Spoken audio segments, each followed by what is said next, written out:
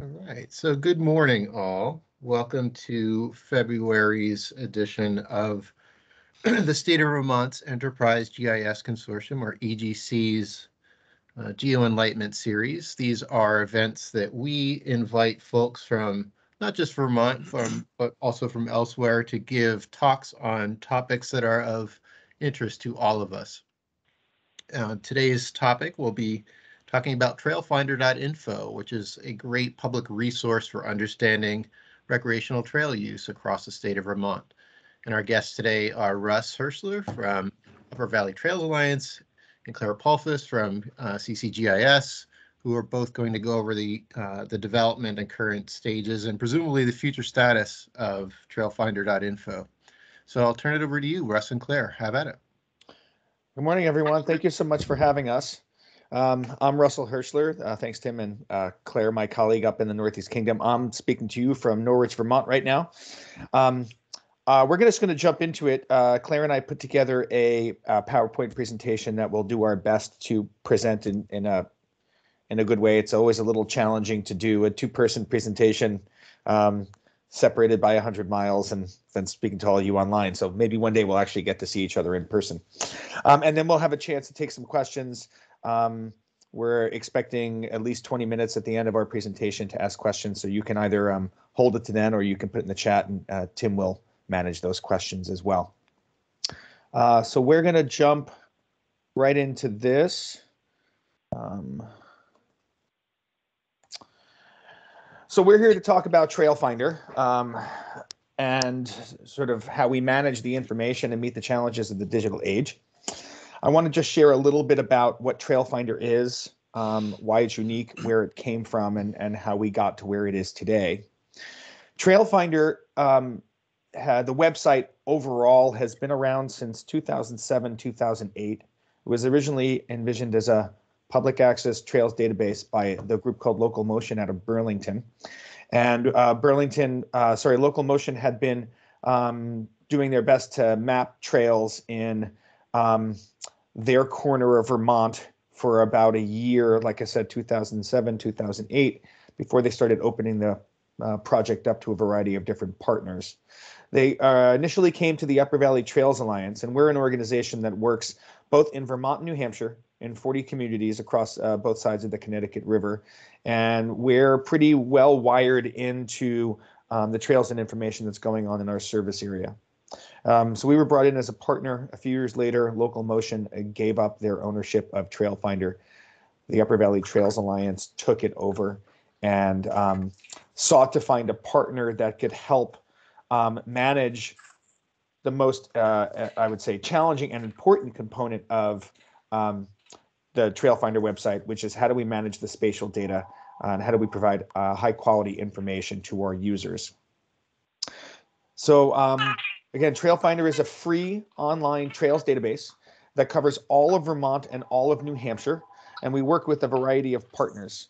Trailfinder is not an open source platform like some of the other platforms that you see out there, like at All Trails, where you can go out, or a Strava, where you can go out, map your bike ride or your hike, and then post it to a website. This is information that has been Trail Manager approved, and we'll go through that process of what it means to have a trail that gets posted onto Trailfinder. So again, that's one of the reasons that Trailfinder is unique, is that it is managed by essentially a coalition of partners that work together to promote public access trail information across Vermont, New Hampshire. The Upper Valley Trails Alliance is the fiscal sponsor and sort of the primary outward nonprofit organization that manages the site. We work very closely with the Center for Community GIS, Claire and her colleagues, who again manage the spatial data and the content management system that really drives the site. And then we have other partners, Vermont Forest Parks and Recreation, and New Hampshire State Parks, University of New Hampshire Cooperative Extension, and the National Park Service are some of our higher level partners. It's funded through primarily grant funds. We do receive state RTP funds from Vermont FPR and New Hampshire State Parks. And then we've done a tremendous amount of both small and large public and private foundations that help keep the site free and then pay for our time to go out and develop our partnerships with our trail managers, and again, go through that process that we'll go over in a little while.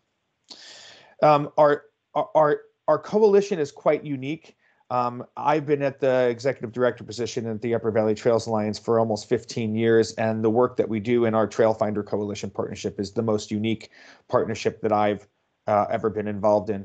We really are a group of organizations that bring the best of what we do to the table and share those roles and responsibilities. We meet on a monthly basis. Of course, with Zoom and Microsoft Teams, it's easier to meet, and that's been going very well. And we have our series of challenges and successes that we celebrate and that we commiserate over, and then we go back to getting more trails put on Trailfinder. So our goal when we developed Trailfinder, and one of the things I neglected to mention was when the year that we started working with CCGIS to develop the site, pretty similar to what it looks like right now, was in 2014. At that time, it was still mainly a Vermont-based resource.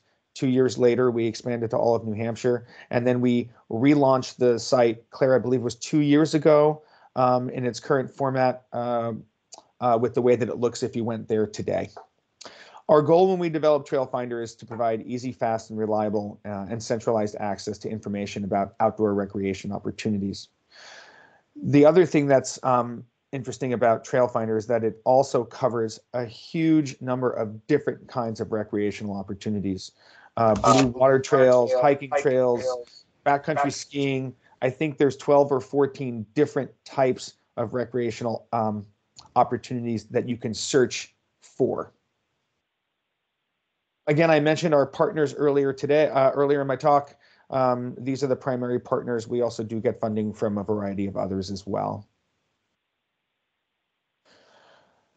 Claire, you want to take on from here? Yeah, thanks, Russ. So when we talk about our goal of providing fast and reliable information about trails in Vermont and New Hampshire, we're looking to create a system that provides equitable access to this information, whether it's someone in Vermont or New Hampshire, whether it's someone visiting, that they can find this information, that it's easy to understand how to use the site, and that this information on the site is reliable. We've created an entire system and design to meet those needs, and that has really directed our choices in a lot of ways, from website design to what we do with the spatial data to how we present it on the site. The first thing to note is that our requirements for a trail to be on Trailfinder are that there has to be public access. And that is critical for both users and for the trail managers that we're talking to about adding trails to the site. And we can put trails that require a fee. You know, there's many trails from many of the state parks to, you know, a Nordic center for skiing that require a fee, but they still have guaranteed public access. And that's the top most important thing for adding a trail to the site. So once we find the trails, can you do one more slide forward? A trail that we would like to add, we talk to the trail manager. So sometimes, because the site's been around long enough, a trail manager contacts us and says, can we add a trail to the site? And then sometimes it's us hearing about a trail, knowing about it through our partnerships across both states, adding a public trail, like a new trail in a state park or a state forest, all of those ways of adding a trail. We first gain permission from whoever is in charge of managing that trail. We say, can we do this? Can we add the information? We then gather what information we need. And this is not just spatial data. I know this is a group that is focused a lot on spatial data, but it's really important to provide multiple forms of information because we want this to be equitable, and we want people to be able to find the information, whether they're good at reading a map, whether they're not good at reading a map, whether they need visual information, whether they cannot see visual information. So we focus on the spatial data on both lines and points, and then text information and photos. We gather all of that together. We have a form that either we fill out with information available online already, because a lot of our trail management partners have put information out already, or they give us the information like word for word, and we transfer it to the site. We then send that posting back to the trail manager for review. We need an approval of that draft posting before we then go live with the posting. So then it goes live to the site. And our guarantee is if there are changes, if there are updates, if there's a reason for the trail posting to be removed, we will do that. We will do whatever we need to do to get the right information out to the public about that trail. We have a lot of ways that we'll get into the details of how we can get new information out there later in the talk, but that is our general process. And we work with all sorts of trail managers, from like very highly skilled professionals at the state and national level, federal level, to volunteers who work with their town conservation commission to add trails. The data we get there's a wide variety that we standardize to our site's needs, and that takes from a basic to a quite a lot of work to do the topology and get the data into a quality that we use for the site. And so that is another thing that we do with trail managers, is that we will always share the data back with them once we clean it up for them. So it's a service that we also provide through what we need to do for the site. Claire, I'm just going to go back to the previous page for 1 second. Sure. So if you haven't been to Trailfinder, or if you have and you navigate to the search page, this is what you see. We've designed this. Well, the first thing I want to mention is Claire said sometimes we know which trails we want to get on here. And sometimes we then respond to different trail managers that want to get their trails onto the site. Oftentimes we'll look at our map and we'll see where we call holes, where there's not data there. We were actually having a conversation the other day that sort of the human-powered recreation, there is so much out there that people don't know about. Most of our states in our region can say we have XYZ miles of snowmobile trails, or XYZ miles of ATV and off-road trails, and XYZ miles of backcountry and gravel road rides, and so on and so forth. We have 845 trails and trail systems in Trailfinder. We know that that's not all of them. I don't think anyone on this call could probably, well, maybe if we got all of our brains together, we can come up with a number of how many human-powered recreation trails there are in Vermont. But oftentimes we're looking and we see a hole in the map, and then we try and see what is there on the ground, and then we do outreach to those trail managers. On the right side of the page is our search functionality. And I was mentioning before that if you go and you drop, you drop down the trail activities search bar, you could search for a variety of different things. We also put in difficulty levels. We have some popular searches that we've sort of curated the content for. But what this really means is that you can search for a hiking trail that is medium level, that is within 20 miles of my town, that has a waterfall, and you could put waterfall in the search, in the keyword search, and up will come the trails that are closest to you. So there's quite a robust sort of search functionality feature that we've built in specifically to Trailfinder. We'll talk a little bit more about that as we move on. So there's a variety of different types of information, as Claire mentioned before, that we're trying to provide folks. one of the most important things that my organization, which is we advocate for the maintenance, use, and development of trails. We really want to get people out using trails. One of the things we've learned is that people oftentimes, or most of the time, when you say, what's your limiting factor, what's your barrier for getting outside to recreate, they say, I don't have the correct information, I don't have the access to the correct information, and I don't know where the trailhead is. So for each trail page that we developed that Claire mentioned before, there's a variety of things, everything from quick facts, which is sort of a little box that pops up. It looks like this top part of it. It shows you basic information, the trail activities, length, difficulty, town, so on and so forth. And then we get into much more detailed information. Textual descriptions and other information that is provided by the trail manager. Each trail page lists the trail manager itself. There is the trail map, which is over here.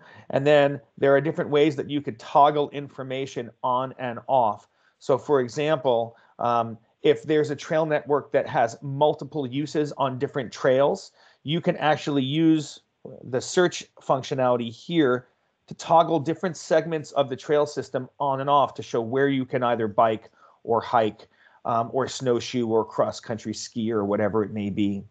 Also, when you go to a trail map section, the trail is highlighted in a green color. And if there's multiple segments, we have set this system up so that you can actually click on each segment and learn detailed information about that segment, including usually trail name, distance, and average grade, which then can help the users. We also have, like I mentioned before, directions to the trailhead. We have a comment section so that although this is a free site, you don't have to have any kind of login information for it. If you'd like to get more engaged with the site, share your information, log different trails that you may have been using, and you can also leave comments and post photos. There's another component that we launched. We had been considering launching it for a while, but we thought that doing it during COVID was actually a good idea, was Trail Site Services, which is an opportunity to connect businesses, local businesses that provide some service to the recreation community with trails in that area, so that a user who is on this greenway, which is in Lebanon, New Hampshire, can figure out where the bike shop is, where the ice cream shop is, where the brew pub is, and so on and so forth. Claire mentioned before that we do both lines and points. And one of the nice things about our site is that we provide an opportunity for the user to download those lines and points either in KML or GPX files, so they could use them either on their smartphone or on their GPS units or whatever it is. So as you can see, we've created a lot of opportunity to share pretty detailed information. Claire, I don't recall if you added this into a later part of the presentation, but there's also an opportunity for trail managers to post alerts within their pages, so that let's say that there's a town forest where there is a logging operation on one portion of the trail system. We can actually alert the user that a certain section of a trail is closed, or maybe a bridge is being replaced, or conditions are poor, or in the past we've alerted users to a local bear den or a bee's nest, just to keep the users aware of what is going on in those different locations.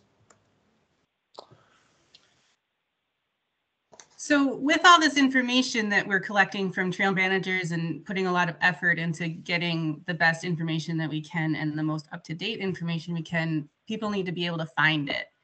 And we have worked with a company out of Maine called Aptuitive to use their platform, which is called Branch CMS, to create Trailfinder as well as other trail finders across the country. And it is built so it can be found by people searching for trails. There's a lot of ways that this works within the website design, but also our system of working with trail managers actually really helps this, because one of the ways to boost your search engine optimization is by having reliable links at partner websites, both to and from. And so .gov websites and .edu websites are really great for that. And our partnerships with both states, particularly Vermont, has been super helpful and a wonderful partner for getting those links on the sites that then boost our search engine optimization. Because as I think many of you probably know, there are a lot of Trails websites out there, and most of them are bigger than Trailfinder. They're national level websites that are going to have a higher ability to create all of those links and optimize their sites for Google. And so all of our local partnerships can really help add to our ability for people to find us. That is why, that's kind of how the website works, because we have these partners and we know that how important they are to us. And I just added a quick glance at our Google Analytics, and you can see what happened during the pandemic. But also, as Russ mentioned, we relaunched our much better designed site right before lockdown in spring of 2020. It was actually almost exactly 2 years ago. And yep. You can see that the use really exploded, just like use on Trails exploded, because that's where people could go during that time, but that our use has remained quite high. And that has a lot to do with the design that we've been talking about, but it also has to do with all of our trail management partners helping boost the use and recommending people to use Trailfinder.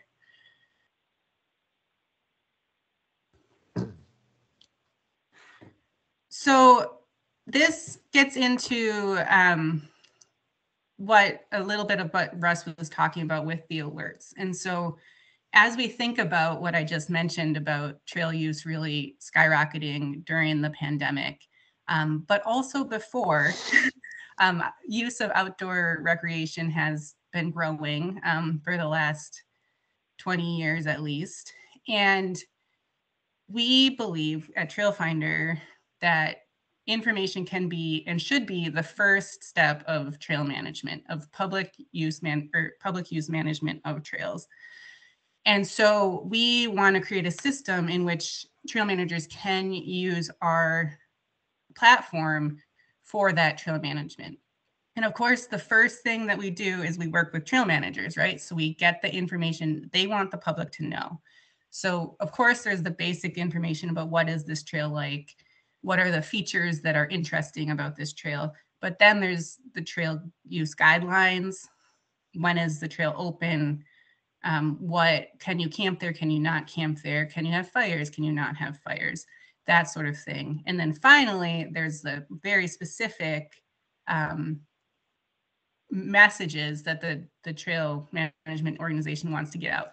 This trail is there because this property is for wildlife. So you cannot go here in the spring during denning season, for example. Very specific information about the trail.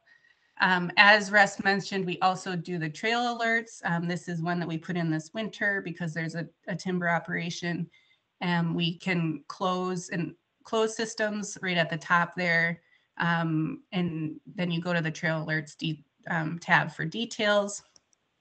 And we can add any information needed, whether it's information about a change in the trailhead, whether it's information very specific to that site like this one, or if it's a general thing like every year there's a peregrine falcon nest that you can't go on this section of trail, that alert comes up every year automatically. The last thing is that we also added what we're kind of calling like a trail library called Trail Talk. It's in the form of a blog.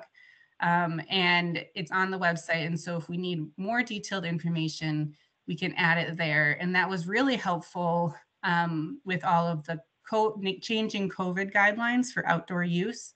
during the beginning of the pandemic, and we had longer form information that is relevant across the trail systems, not just to the specific trail systems, available there. And those pages got a lot of use in 2020 particularly. One of the things, as I mentioned before about the search functionality, is the ability for the user, the individuals looking for trail information, to be able to find the right place for them to go.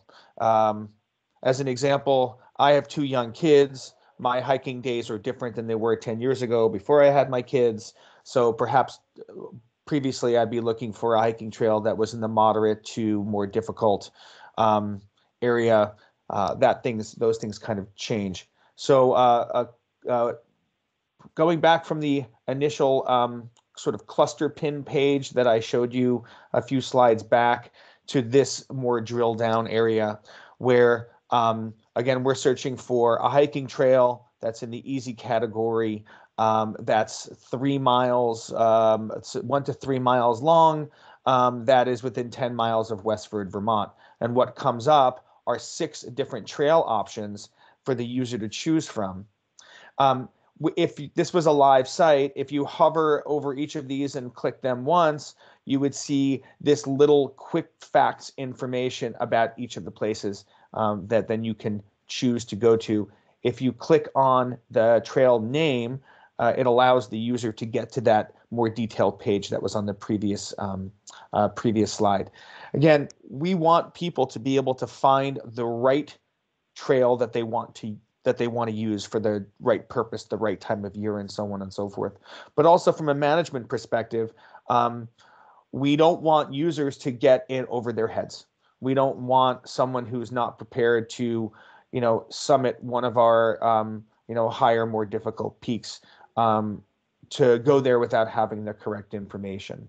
So we see this as a management tool, not only for the trail manager, but as a management tool for the trail user to make sure that they find the correct information to get them to where they want to and need to go.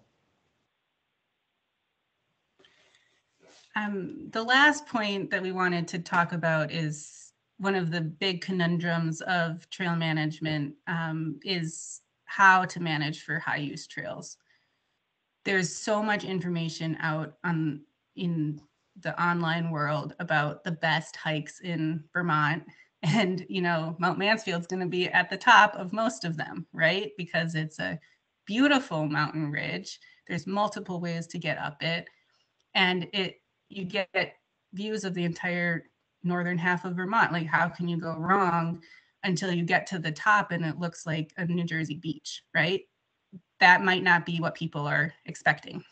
And so we don't say that we are the answer to managing for high use trails. There's so much on the ground management that trail managers need to implement in order to make these places safe for the public and safe for the ecological system that they're part of.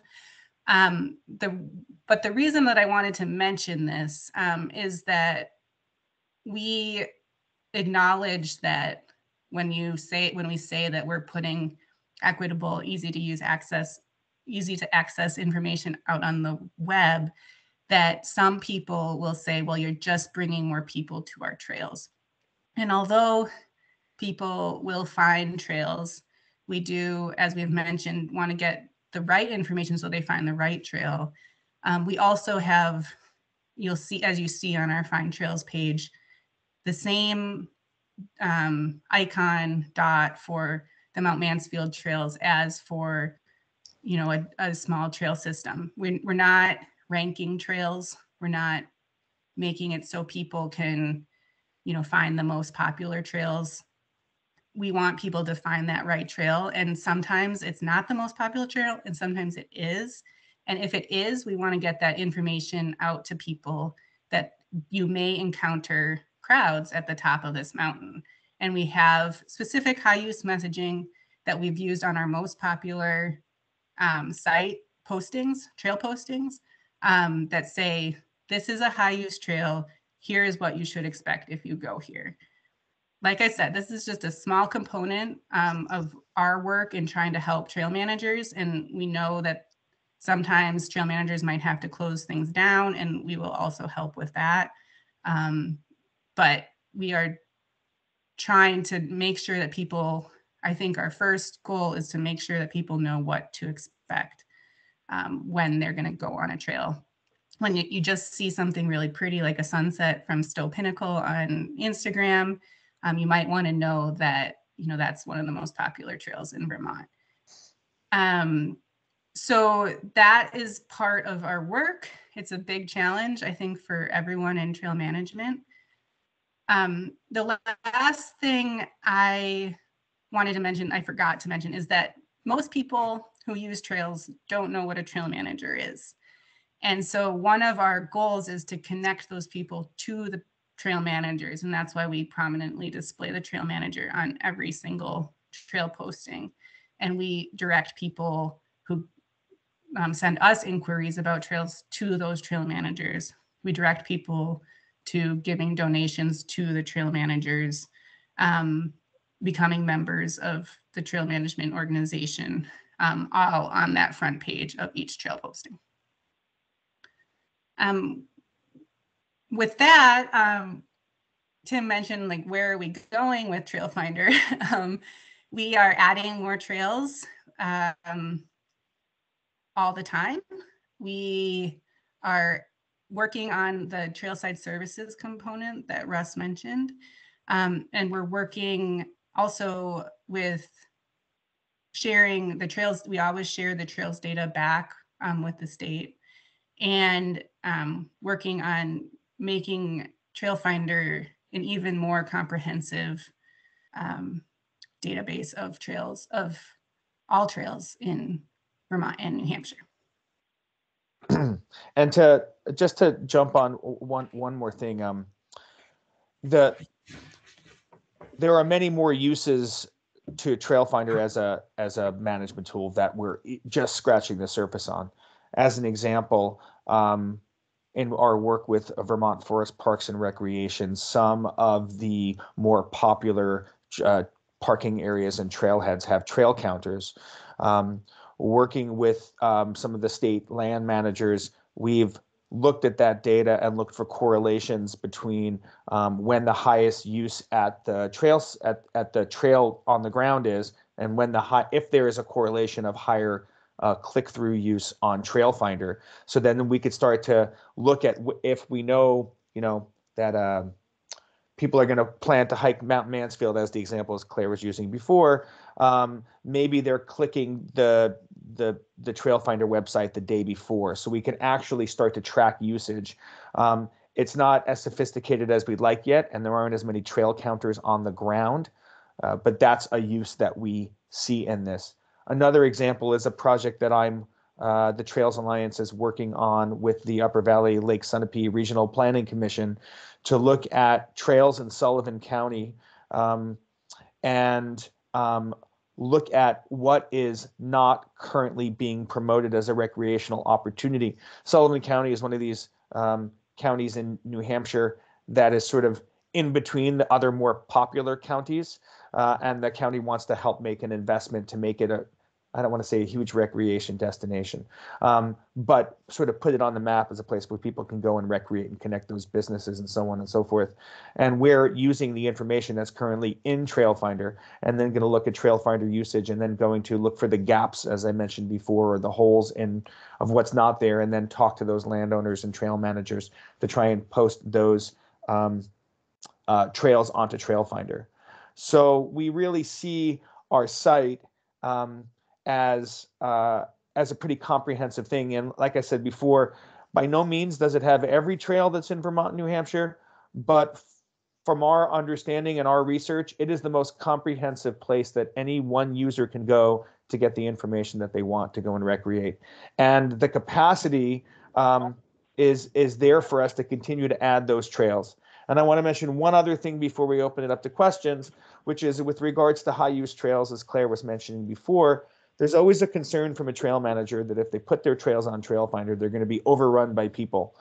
Our experience is that the popular trailheads are already popular. So by using the alert functions and the high use alerts, it's actually encouraging people to spread the use out to their more local trail networks. And as trail managers would say, an unused trail is a management nightmare. So a lot of those small local trails that are down the road from you that you may not know is there, or the town next door that you didn't know there was a trail network in the town forest, we want to get those used because we want to disperse the use, and we want to make sure that, you know, not everyone who's hiking is going to the high peaks in the greens or the 4,000 footers in New Hampshire.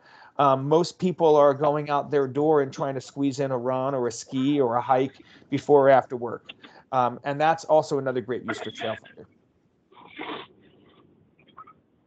Great. So thanks, Claire. Thanks, Russ, for giving us that overview. And I made an error when I had originally sent this meeting out, and I think I slated it for 9:30 to 10, but we do actually have till 10:30. So my apologies for that. So now it's an open conversation, a question and answer period. I will moderate. So folks, if you have questions you'd like Russ and Claire to take on, either raise your virtual hand or use the chat box. And there are already some in the chat box.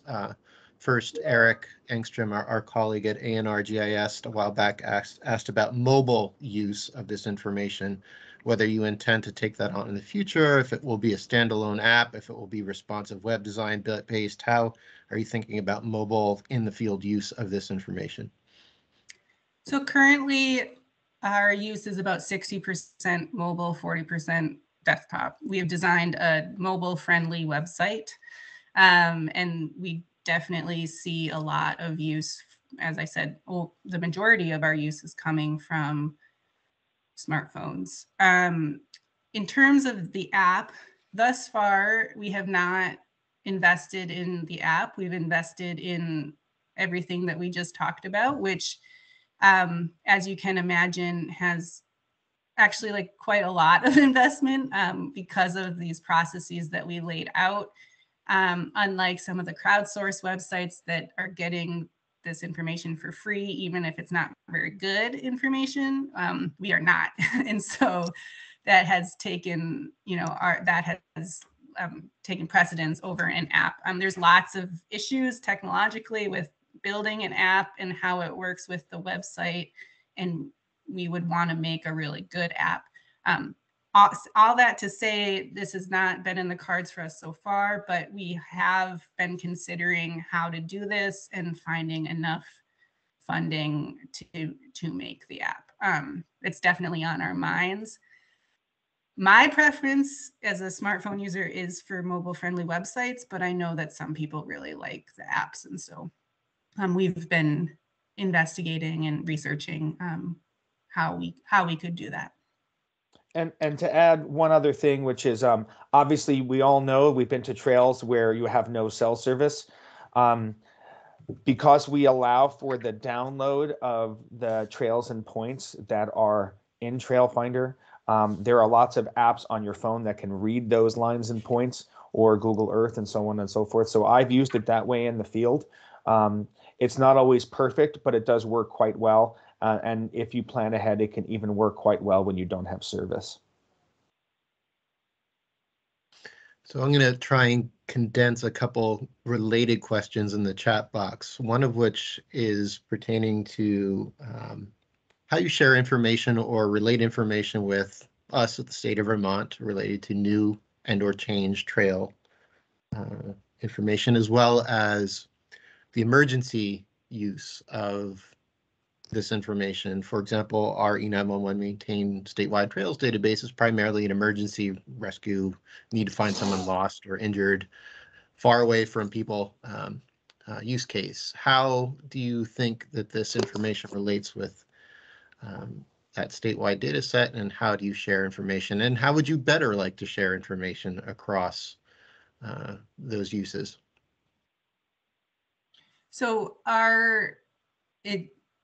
from the beginning of Trailfinder, or at least since the redesign of the site in 2013, as Russ mentioned, the data is downloadable. by anyone. And so we have, as part of posting on Trailfinder, trail managers understand, because we tell them that like their trail data will be shared with the public, that by sharing on Trailfinder, the trail data becomes public. And so we then share it back with VCGI. In the past, it's been a yearly data dump. Whether we do that differently, that we can certainly discuss that. But like I said, it's a pretty easy thing for us, because from the beginning, we've been complete public access, whether it's used for emergency purposes or for whatever purposes other people might use it for. Of course, we say that it's, like if you're downloading from Trailfinder, it's for your personal use, but trail data now is like very easy to get and very easy to find. And so getting the best data out there is generally our practice and our goal.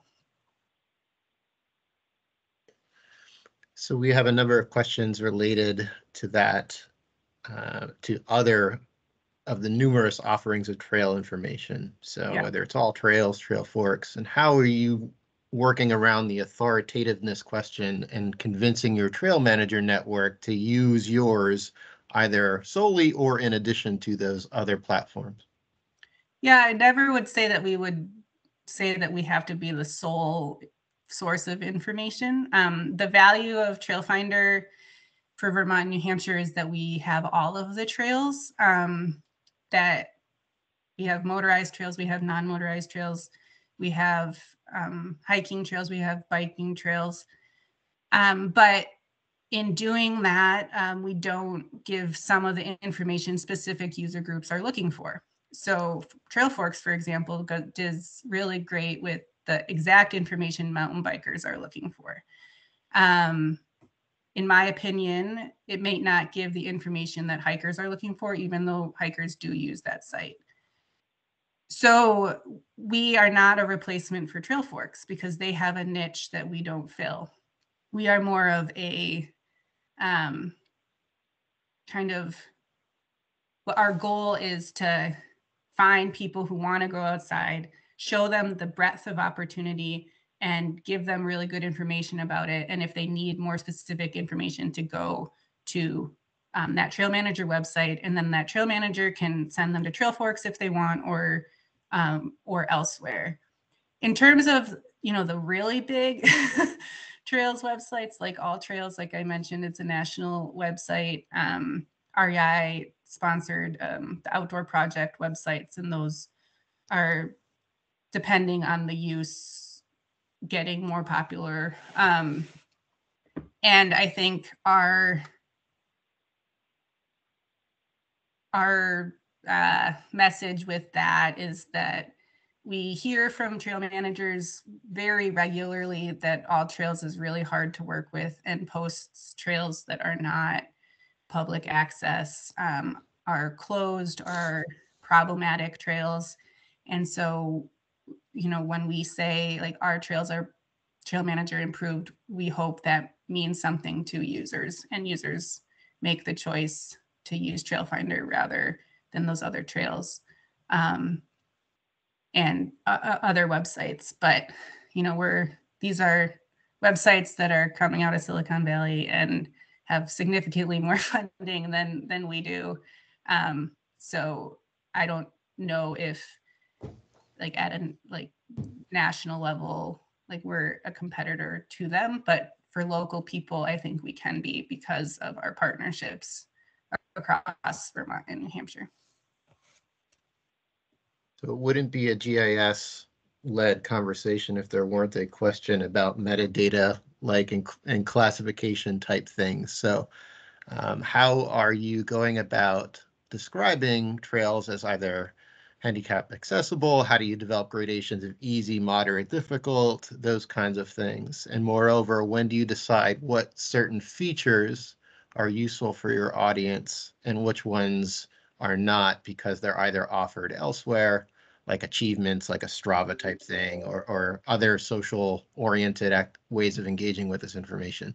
So how are you classifying the information, and as well as how are you deciding about what functionality and features are built on top of that?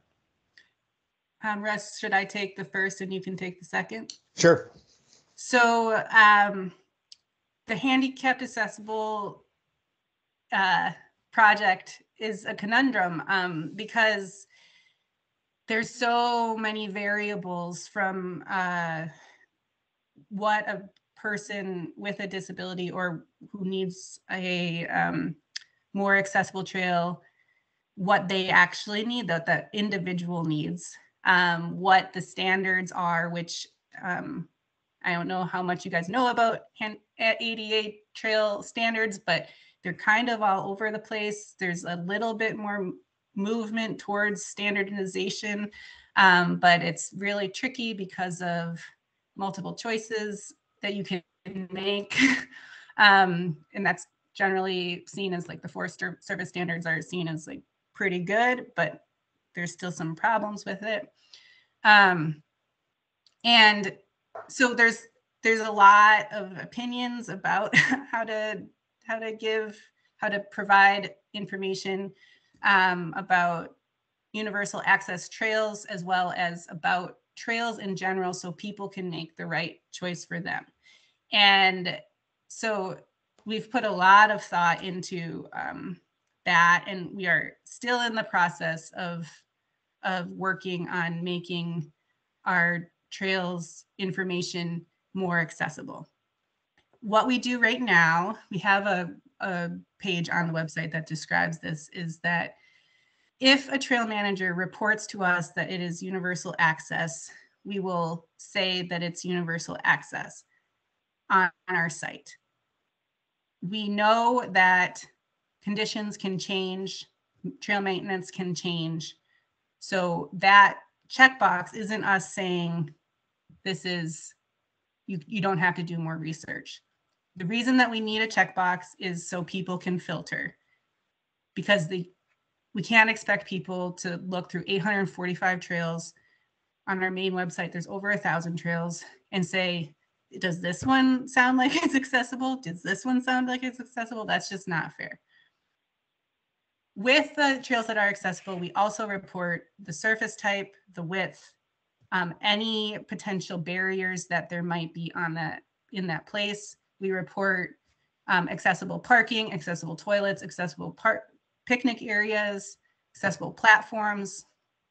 There's more detail in all of those postings that than we do for our average posting.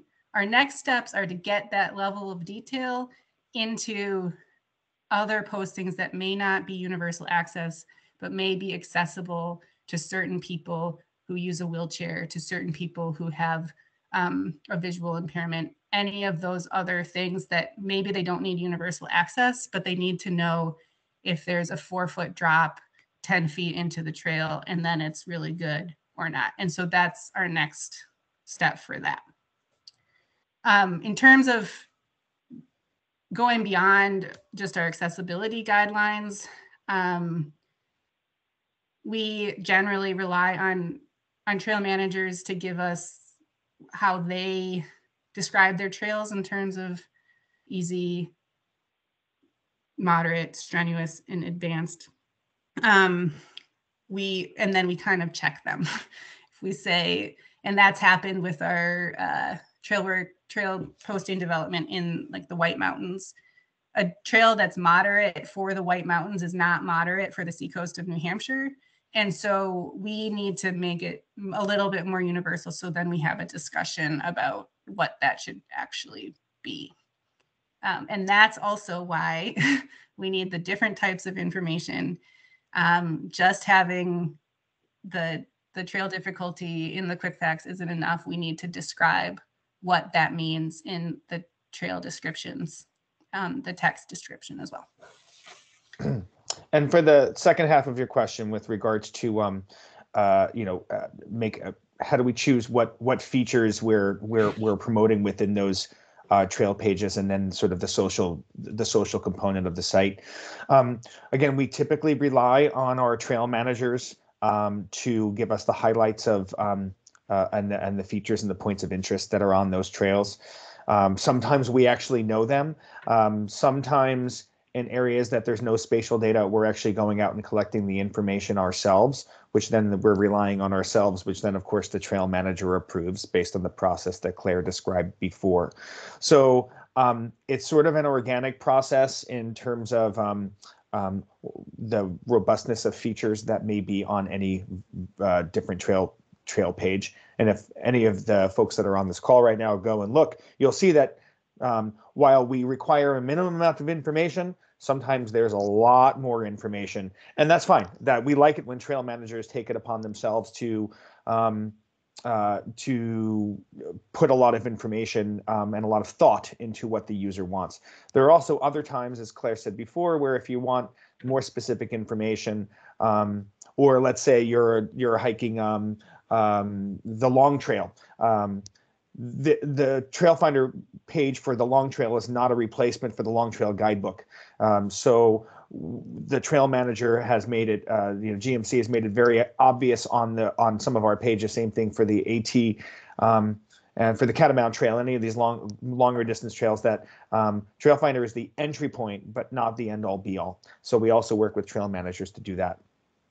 With regards to the social component, I mentioned earlier that you can just go to the site and cruise around and get all the information you want. If you choose to create an account, a login account, it gives you access to a variety of different other things. You can then submit comments and photos that get added to the photo roll. And you can also, sometimes you can geotag the photos so that they can pop up on the trail page itself. And then there's a way where you can catalog or log your different Trailfinder trail use. And then there are badges that are associated with those. So if you, if you're log 10 foliage hikes, you got your leaf peeper badge. And if you hike the equivalent of a mile, you get your, 26 miles, you get your marathon badge.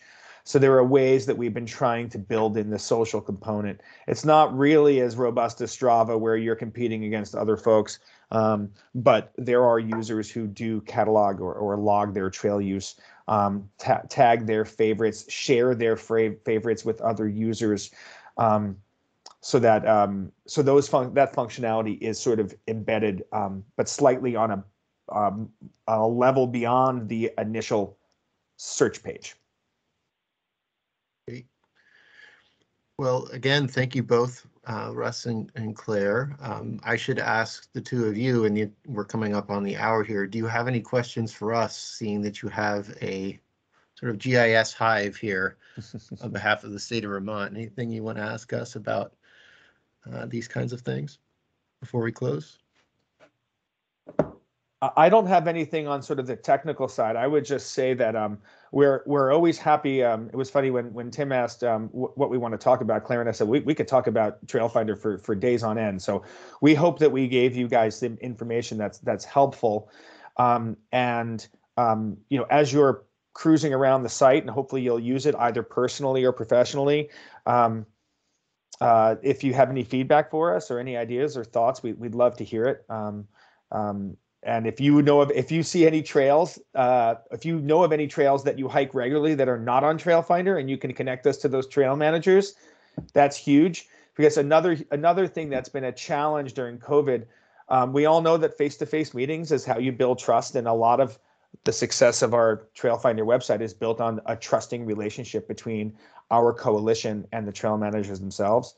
During COVID, it's a lot more difficult. You can't, meet a trail manager at a trailhead and go hike a trail together and make a plan to put it up. We're doing it through email and some Zoom calls and so on and so forth. So if you know of any trail managers that you think would want to have their trails put on Trailfinder, let us know. Right now, based on the geography, we have funding for some locations and not funding for others. That's another thing that's important, is that we don't charge the trail managers to post this information.